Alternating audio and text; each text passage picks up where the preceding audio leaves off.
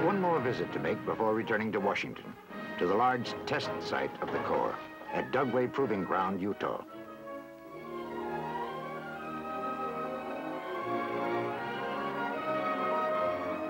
Here, the Chemical Corps holds field trials to determine the effectiveness of CBR munitions.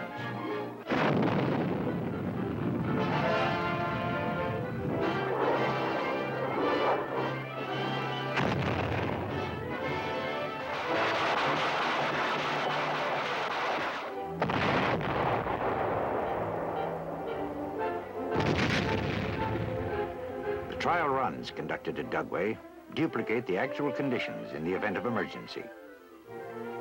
Sampling devices, positioned throughout the test area, yield valuable information to Chemical Corps researchers.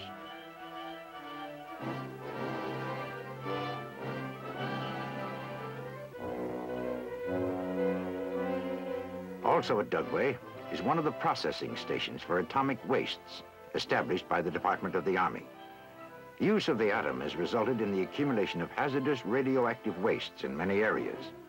The Chemical Corps collects and processes this waste material and ensures its effective and permanent disposal.